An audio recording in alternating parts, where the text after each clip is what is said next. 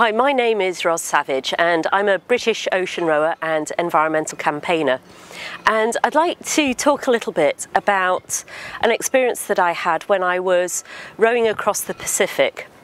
This was the first of the 3 stages of the Pacific Row between San Francisco and Hawaii. And I decided that I wanted to use this stage of the row specifically to talk about plastic pollution in the oceans, which seemed very fitting as I would be rowing around the outskirts of the North Pacific Garbage Patch, this area in the North Pacific Gyre that allegedly has about 3.5 million tonnes of plastic in it, with more and more arriving every year. About 80% of which comes from land, the rest from cruise ships and the fishing industry and so on. And things actually couldn't have worked out more perfectly. It's going to sound a bit strange because it starts with a very bad thing happening. My water maker broke. This is the way that I make fresh water from seawater while I'm out on the ocean. But as luck would have it, my course started to converge with the course of a couple of scientists who were out there doing research into the North Pacific Garbage Patch.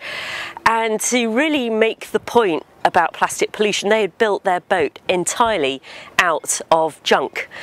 15,000 empty water bottles lashed together into 2 pontoons, a deck made out of yacht masts, the cabin was the fuselage of a Cessna airplane, and they'd stuck a sail on it and called it the junk raft.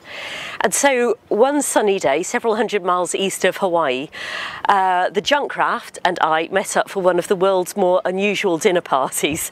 They were able to replenish my water supplies, they caught a fresh fish which we ate, and they also showed me the results of their research.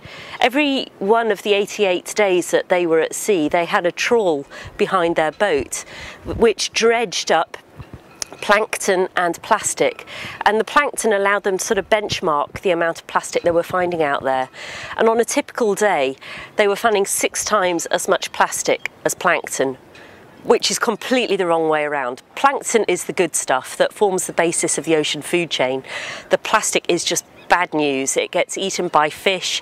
Then as those fish get eaten, it accumulates higher and higher up the food chain until it ends up right on our dinner plates. So my experience with the guys on the junk really brought home to me just how serious this problem is. And it's not just a problem way out there on the ocean. It's having real impacts on human health. And I like to use this story in my presentations to really bring home to people that we can start making a difference really from tomorrow. We use far too much disposable plastic. We're dying of convenience. I know it's fabulously useful stuff, but we just need to use less of it, because to me it seems crazy to make a so-called disposable object out of a relatively indestructible substance. So plastic bags, plastic cups, plastic water bottles, we don't need them. We can go back to using glass, we can bring our metal bottles, whatever. It's something that each one of us can do starting from tomorrow, and every time we use our reusable goods, it's a little reminder to ourselves that we are making a positive difference in the world.